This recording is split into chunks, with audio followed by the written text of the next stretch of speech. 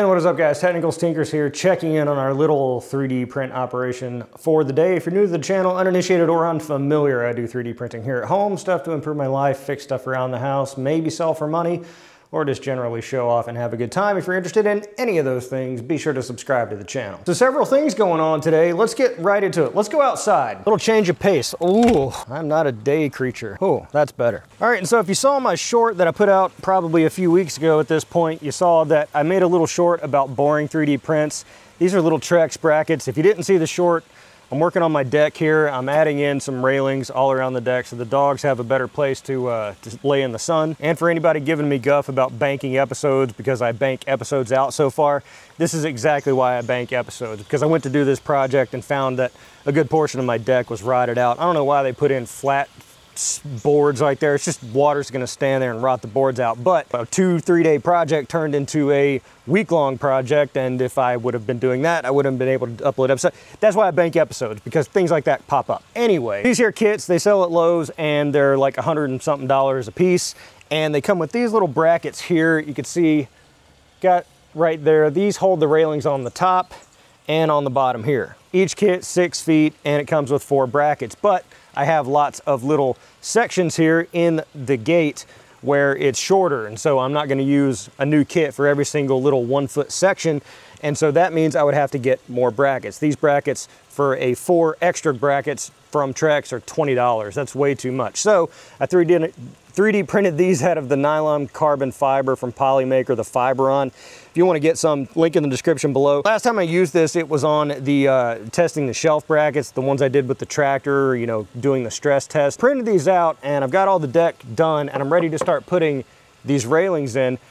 But I did want to test these out and stress test them to see if they're going to be able to take the force. And so for that, let me turn off that fan, it's a little loud. And so for that, I'm gonna be doing just a very simple test here. I'm just gonna drill these straight into a piece of wood. So this is 3 wall loops, 25% infill. Probably should have done them at 100, but that was the setting that was in the slicer, and when I printed it, and I'm like, oh, well, let's see if it works. So I have not done this previously, but I wanna see if it's gonna be able to hold up. Now, when the railing's sitting on these, it's sitting like this, you know, there's no real stress on the bracket because the weight of the rail is really, you know, it's the screw that's holding the weight, and the screw is just kind of, the bracket's just kind of holding the screw in place. So really the material between the screw and where the railing sits is getting compressive strength. It's not like, you know, shearing or pulling or whatever. I'm not too worried about it. I think these are gonna be fine, but I did want to find out how much they can handle. I don't know if I wanna send a 3-inch screw into a 4x4, because that's gonna take my battery down. I have something shorter? Oh my God. Always such a Herculean task to find anything in around here. When I do projects, I just make a huge mess and then I clean up everything at once. I don't clean up as I go. All right. Nylon carbon fiber, Fiberon is PA612 CF15, if I recall correctly. We're just gonna send this thing straight in until it explodes. All right, you ready, camera guy? So it's gonna be mounted in like so. Actually, you know, it's not gonna be, this is gonna be the real stressor right here. All right, let's go.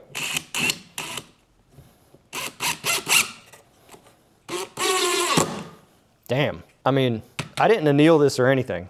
That's as tight as I'm gonna do it, but we wanna find out how far we can take it. Okay, damn. That is, I mean, it's just, get in close there, camera guy. It just keeps sending it deeper. There's no cracking or buckling or anything. You know, maybe we just got a fluke. Let's try it on another section. I'm never gonna get this thing out. I only have one of these screws. All right, so this is the section that will be going into the railing. Let's see if it performs the same.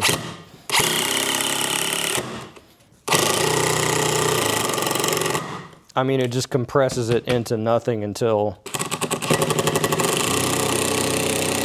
So I'm counting that as a major win. 20 bucks a piece for 20 bucks for 4 extra of those.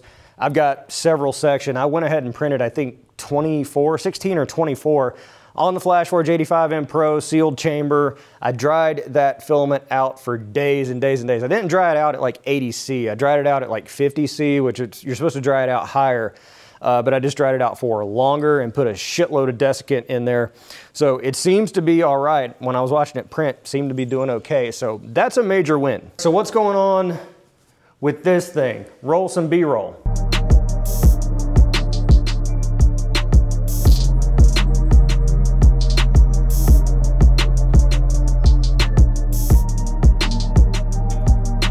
So you can see I got the Luke's Lab tool head all assembled. Looks pretty gnarly, but I've got a bad feeling, not a bad feeling about this, but I've got a bad feeling about the progression of this. I was hoping to get this like slap done within reason. It seems like I'm gonna have to go back to the drawing board on several things. Roll what happened yesterday. All right, beloved. Got everything wired up, got everything connected. Pretty sure I got everything connected. Tested the continuity on my can H and L to make sure that the wires, going in to here actually corresponded to the wire that was going into the Kraken. Didn't know I had to put a jumper on the resistor termination thing. A lot of this is really Greek to me, and a lot of it I'm kind of bypassing without learning the theory behind it. Although I'm sure I'll get the theory eventually.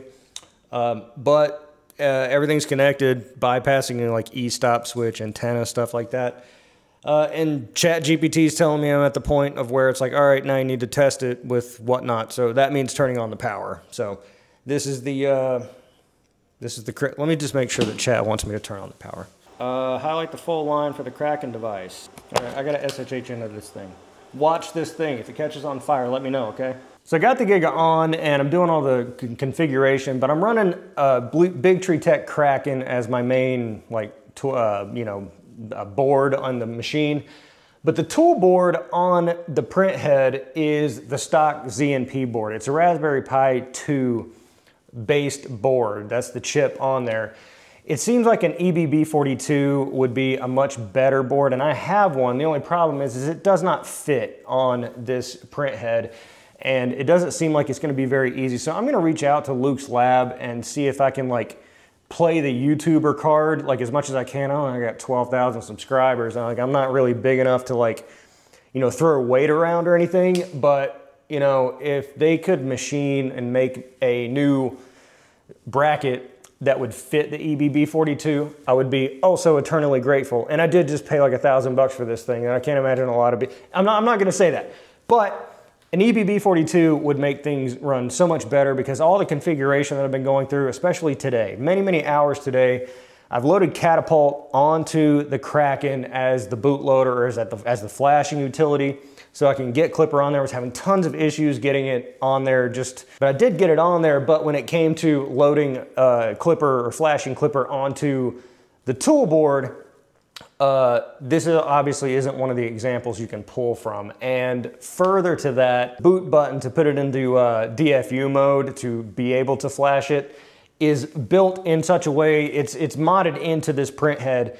You can't get to it. You have to take it off, take off parts, press the button while it's all connected, then go do your flashing, then put it all back together, and I don't have any idea. I imagine that Joel or 3D Print Nerd or anybody else that has done the Bluestorm Terra conversion has just done it with the stock Elegoo board and nothing else. I'm looking in Discords. If you know anything about that, let me know in the comments below if you've done this. Again, this episode will come out weeks from now, so hopefully I'll have it resolved by then, but it's kind of a bummer. I was hoping to get this thing at least moving around, but otherwise, we're in a pause mode with the OrangeStorm Giga. Again, just to illustrate, you're not gonna be able to see anything, but just to illustrate what I'm talking about, this is the tool board here, the Elegoo stock tool board.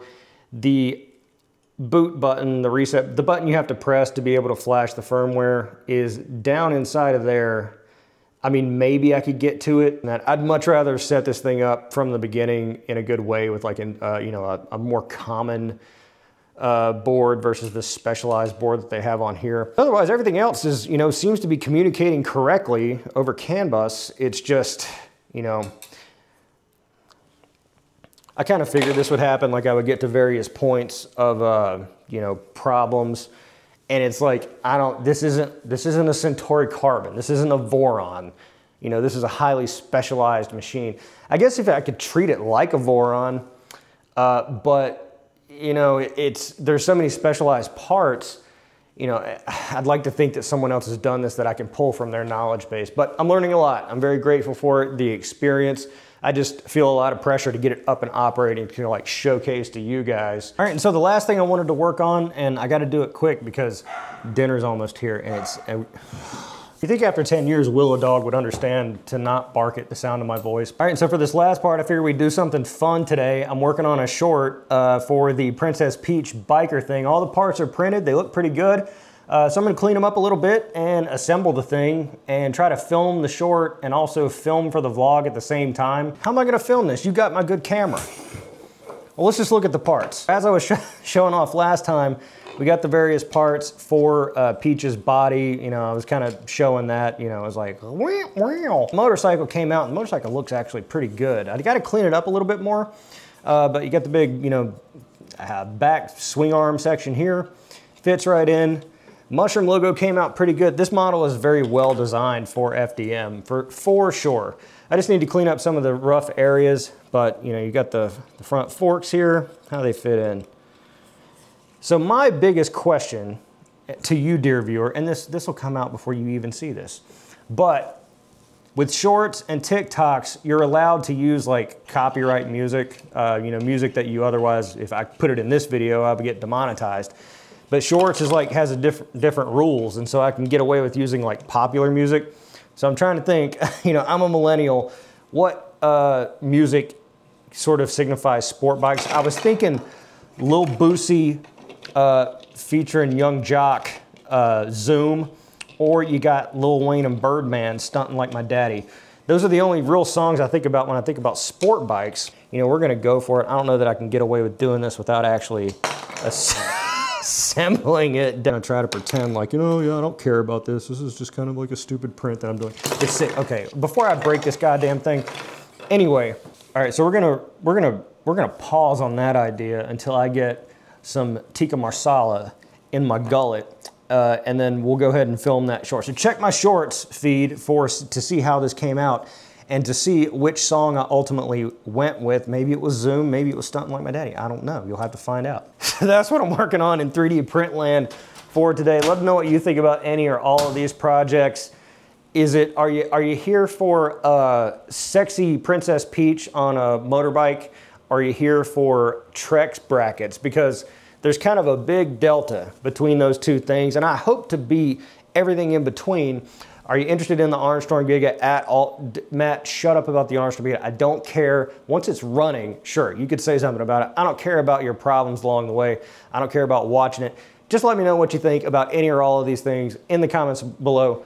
Regardless, very grateful for you watching and hanging out with me on this day. Let me know what you think in the comments below. Be sure to like the video because it's a nice thing to do. And of course, subscribe for more content like this. I'm the Technicals. See you next time.